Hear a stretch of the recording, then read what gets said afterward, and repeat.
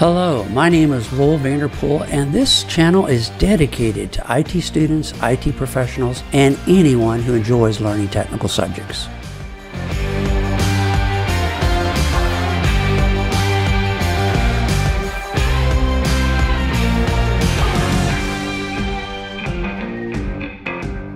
We're going to be taking a look at the new network technologies, security technologies, programming technology, both container, cloud, all of those industry initiatives that are being developed across the IT ecosystem, how Microsoft is incorporating those into its new platforms, both Windows 11 as well as Server 2022. Operating systems like Windows and Linux and Mac are struggling with incorporating this constant technology ecosystem forward momentum from the storage, Internet Engineering Task Force, IEEE, which is constantly improving layer 1 technologies such as wireless, wired, fiber, the Linux Foundation, which is this constant explosion of innovation, and of course now Microsoft is tied to the hip with Linux, so all of that has to be considered in each new version of Windows, as well as software, Redfish, JSON, containers and cloud, and of course security. So each operating system has its work cut out in incorporating this new constant changing technology, innovation, and standards. Let's take a look at how Microsoft approaches these problems in their newest version of Server 2022 and Windows 11. Microsoft is now partnering with their OEM hardware vendors to provide what is known as secure core servers. So let's take a look at what that is. Microsoft provides a website that allows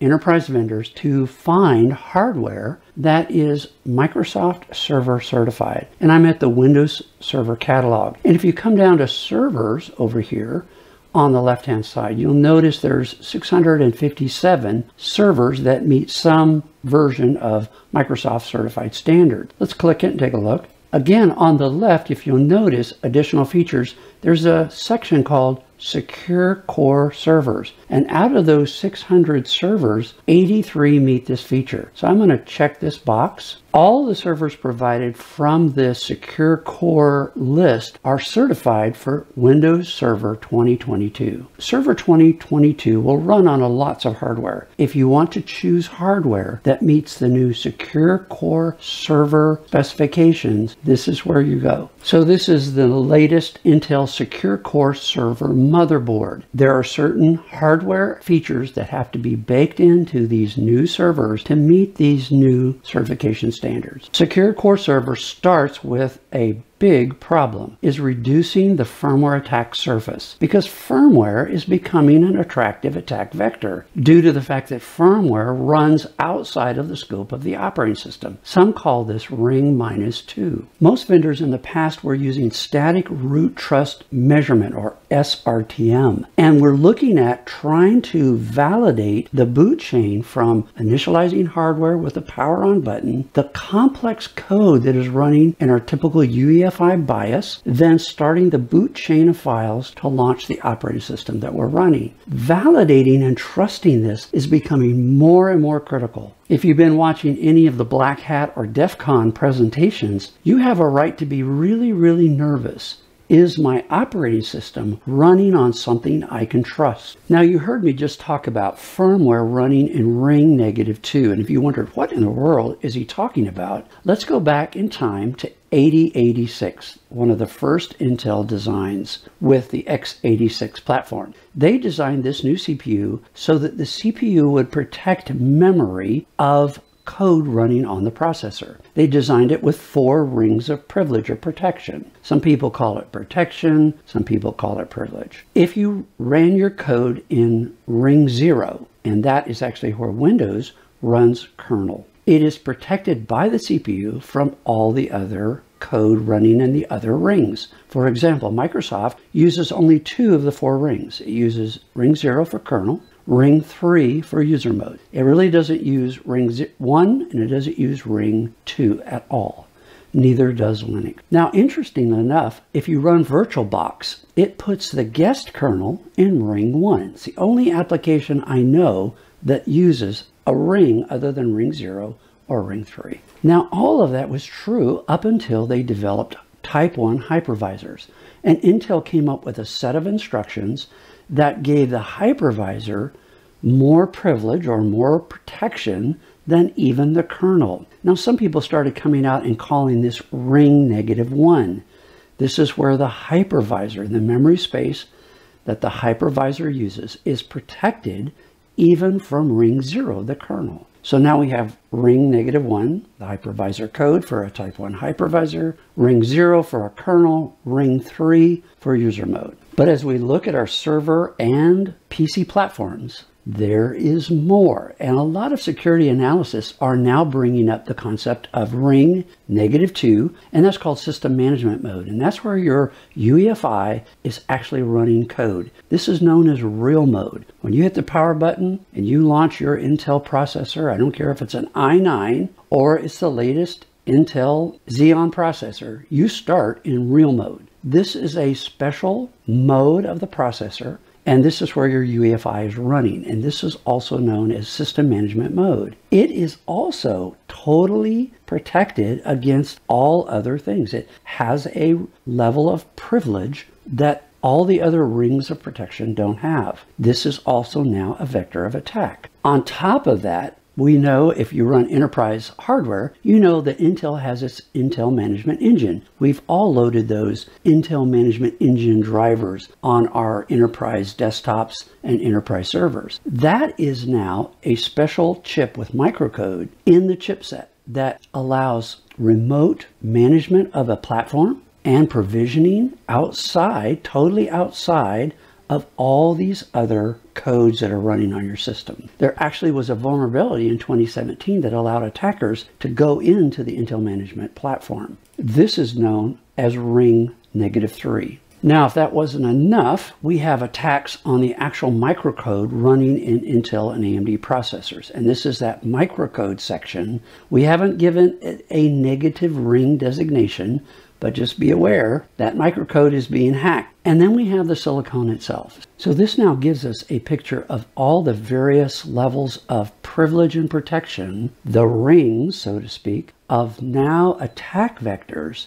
that are going against our operating systems and hardware platforms. Microsoft security posturing as of Windows 11 and Server 2022 is fundamentally shown in this graphic. It's called security from chip cloud, from the motherboard, the silicon, the firmware, the TPM, all of the hardware components on the motherboard, all the way till you get to logging onto your cloud provider is supposed to be secure with a variety of security components that they provide. This is the goal from chip to cloud. And we all know that is really challenging. Now, SRTM, which is static root trust of measurement, was used in the early methods for protecting the boot process. It establishes trust at system boot up or reset, requires that trust is maintained throughout the entire boot process. If it's discovered that there's something wrong in the boot process, hash value doesn't match what it should be, then the boot process is stopped and it's unrecoverable until you reset the system. For example, if you have secure boot turned on and you just slip in your USB boot drive in and try to boot to that USB hard drive or that USB flash drive, it's just going to fail. It's going to say, no, it's not meeting all these requirements and we're just going to bail out. So you literally had to go in and turn off secure boot, and then you could go back and access the boot process firmware and make changes. One of the problems of SRTM is that as there were many models of PCs from many vendors and different UEFI versions, as well as different configurations for laptops, different configurations for all-in-one, all the various configurations that OEM manufacturers were faced with in developing a firmware for that product, you started getting this incredibly large number of SRTM measurements upon boot up. We're moving away from SRTM into what's called dynamic root boot trust measurement, D-RTM. Now, if you look at the graphic on the left, you can see there's an area that's yellow and it says firmware outside trust boundary. And you could see a number of areas where it says firmware outside trust boundary. In other words, we're allowing the OEM to configure their firmware so that it makes sense for a laptop, a tablet, a server, or whatever you're designing. And we're not worried about what changes and modifications that the OEM is doing on their firmware. Bottom line, though, is when they get to a certain point, we're going to create a no execute environment on that firmware. We're going to lock down memory so it's all read-only. And then at that point, we're going to validate, is your firmware certifiable at this point? And at that point, we accept what is happening at the BIOS or firmware level. Now, the way that Microsoft deals with this D-RTM is it uses Windows Defender's System Guard Secure Launch. So Windows 10, Windows 11 servers all boot, and they do a series of integrity measurements that are taken as you do the boot, and they compare them with hash values and certificates in the TPM 2.0. Now, this takes care of the boot process. We can be assured that we're getting validated code up until we start booting the Windows process. But what about when we're running Windows after 2 hours or 6 days in a server farm? How do we know that there has not been a compromise of the firmware code? And that is where Windows Defender System Guard comes in. Not only does it help you protect the boot process, but it also protects the firmware code during runtime of the server, the PC, etc. Now, if you're scratching your head and saying, Mr. Vanderpool, I don't see Windows Defender System Guard in my system, and I don't see D-RTM even mentioned in my firmware, in Windows, etc. What are we talking about? As Windows was developing its versions, at some point, and I believe it was 1807, Microsoft shifted all of this technology, the Windows Defender System Guard, D-RTM, all into what is now known as Secure Boot. So if you have the later versions of Windows 10 or Windows 11 and you have the hardware support for Secure Boot and you enable it, all of the things that I've talked about, protecting the firmware, no execute, at some point the firmware can no longer execute code, read-only memory space for the firmware, measurements of everything as the boot process goes, all that now is in the later versions of Windows 10 and Windows 11 under one heading, Secure Boot. Now, I'm going to go through this slide deck pretty quickly because I want to get to the demonstrations and I want to show you how to do this stuff. So I'm going to go through these pretty quick. You can download these PowerPoints and the video notes in a video description. So what are the requirements for Secure Core? One, Secure Core requires a secure supply chain. So we need to make sure that chips and components from the OEM are the proper chips and components. TPM 2.0 provides us our hardware root of trust. Secure Boot with D-RTM. System Guard with kernel direct memory access. This provides protection for those external devices that plug into your PCI bus. Thunderbolt 3. So that's a very important issue. Virtualized base security, VBS, and hypervisor based code integrity, which makes sure the drivers in your kernel are signed. Your system must be an x64. You must have SLAT, second level address translation, of course, virtualization, TPM 2.0, SMM protection, supported firmware, UEFI memory reporting, MOR2 memory overwrite request, and HVCI or hypervisor code integrity. So those are required in order to get a lot of the Secure Core components up and running. You can look at whether you're compliant with Secure Core servers and PCs using the Windows Admin Center.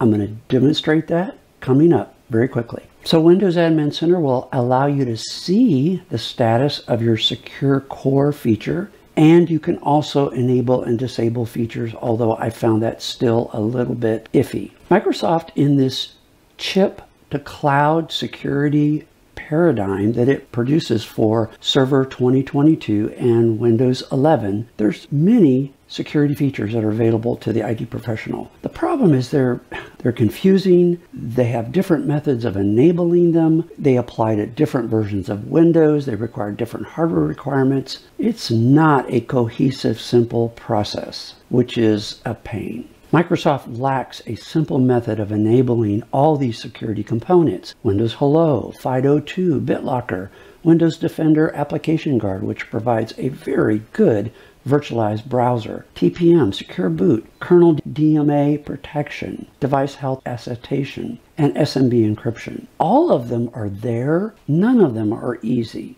The key to so many of these security components is VBS.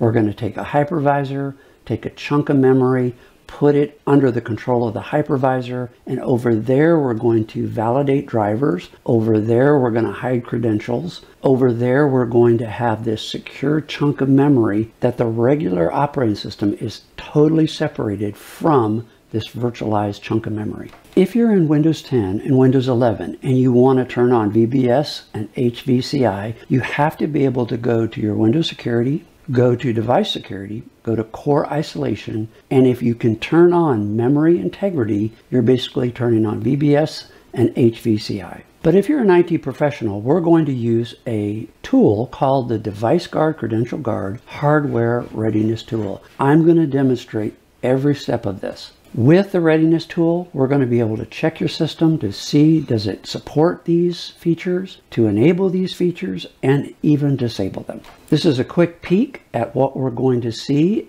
in my demonstration. It does an elegant job of enabling these features. I love this tool. The tool also creates a great log file so you can go back and look at it and see what took place. And of course, you can always use msinfo32.exe to also look to see the status of your virtualization components and security components. There is a GPO that you can use to enable a lot of these components. I'll have that in the video notes. Now, if you're in an organization where you have a limited amount of money, and generally the IT pro is responsible for everything. If you work for a nonprofit or an education institution, you have a lot more responsibility to do just about everything there is to do. Large organizations can bring third party in to do a lot of this type of work. But if you're one of those organizations like I was involved in for years, the IT pros did everything. Let me show you a tool that's really good. You can go to Windows Download and look up Device Guard Credential Guard Hardware Readiness Tool. It's just a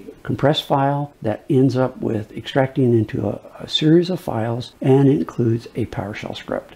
Now I've downloaded that on my workstation. I've moved it across to the network to my Windows 2022 server, and I've thrown it in my downloads folder. And I open it up, and there's a series of files in there. One of them is my PowerShell script right here, DG Readiness Tool version 3.6. Now the goal of this tool is to get Device Guard installed and Credential Guard installed. The reason I'm using this tool to install a lot of the components for Secure Core is that it does this automatic, and you get Device Guard and Credential Guard to boot. Now keep in mind, Credential Guard cannot be run on an Active Directory domain controller. So don't run Credential Guard on your Active Directory domain controller, but everything else can be run. I pulled down the settings for this virtual machine where I'm running my server in, and you can see I've got Secure Boot and TPM enabled. My first step is to go ahead and run PowerShell. I'm going to run it as an administrator, and I need to move, because I've just brought these files on the server. The environmental variables to the path for where these files are at are not appropriate. So I need to move my prompt over to where the files are. So I'm going to start by changing directory. I'm going to go back to Explorer and just grab this path, this directory path, because that's where my files are. And I'm going to paste them in and hit enter, and notice my prompt is now where the files are actually at. So I'm going to start with my // which is the path to the PowerShell script, which is PS1 right here. Double click. Now, I went ahead and created a text file with the arguments and switches. So I'm going to take use of those and just copy and paste. So you can see a text file here in front of you, and it shows you the various arguments that you can use with this PowerShell script. Mine is capable. Are you capable of running Device Guard, Credential Guard, HVCI, which if you can run HVCI, you can run VBS. And it does have an auto reboot. You can decide to use that or not. And then once I know the status of my server, then I can come back and do the enable. So minus enable and then I can turn on Device Guard, Credential Guard. It will automatically enable HVCI and VBS if they're not already on. And if you want to use the auto reboot, which is probably not a good idea for a server, but fine for a PC, you can also do that. And you also have the disable function. So if they're on and you want to turn them off, you can come down here and use disable and turn those or enable or disable those components. So let's first look at validating whether I can do this. So I'm going to copy that and put that in my PowerShell and then hit enter. It says, do you want to run this unpublished? And we'll run it once. And you can see it's running all the tests. And then you can see it's going to reboot. And it's done all the tests on this PC to allow me to see whether this is going to work or not. Close and wait for it to reboot me. Now you could have just left off the auto reboot switch on that PowerShell and it wouldn't have rebooted. You could have read the screen, but you can go to your C drive and notice you've got a folder called DG logs.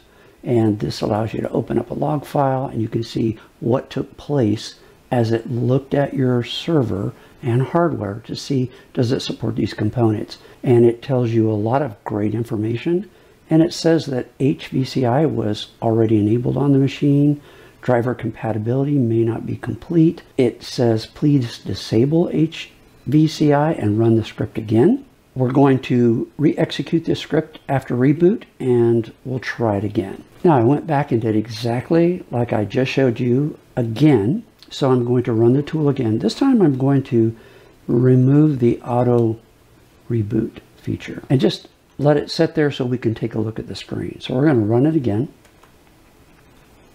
Yep, run once so that we can see what is going on.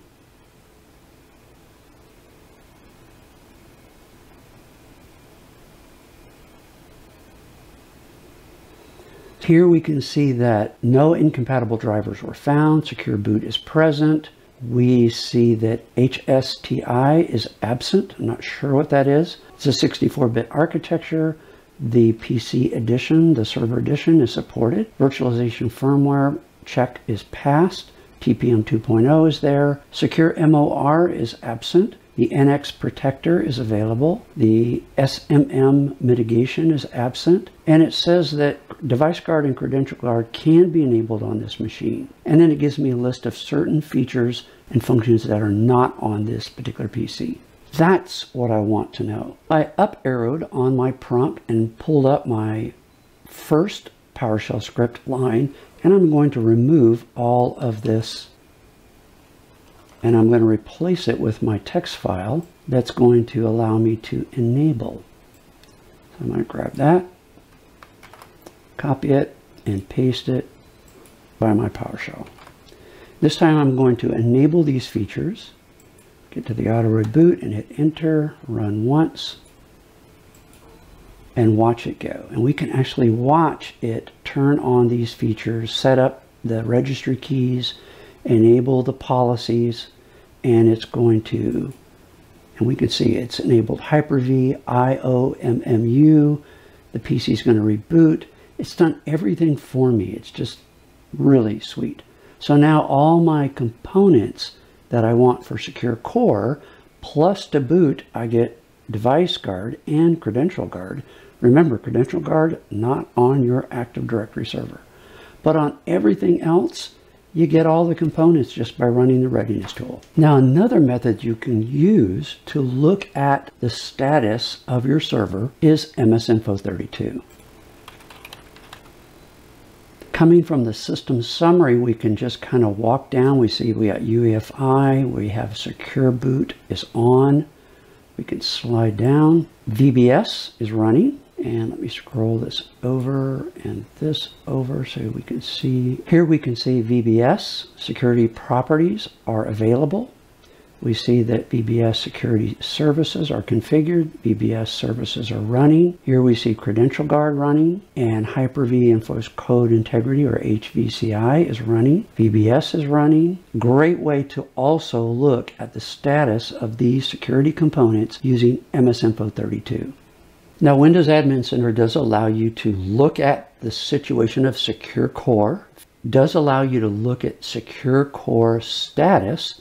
It does have an enable disable. It isn't working right now. It is in preview mode. I will give Microsoft credit that it's in preview mode. So let's go take a look at it and see what it says and what it does or does not do. Now this is in development mode, so by the time you look at it and you use it in Windows Admin Center, it may be working. So I'm going to launch this domain computer. Give it just a minute. It's pulling up the overview of this domain PC.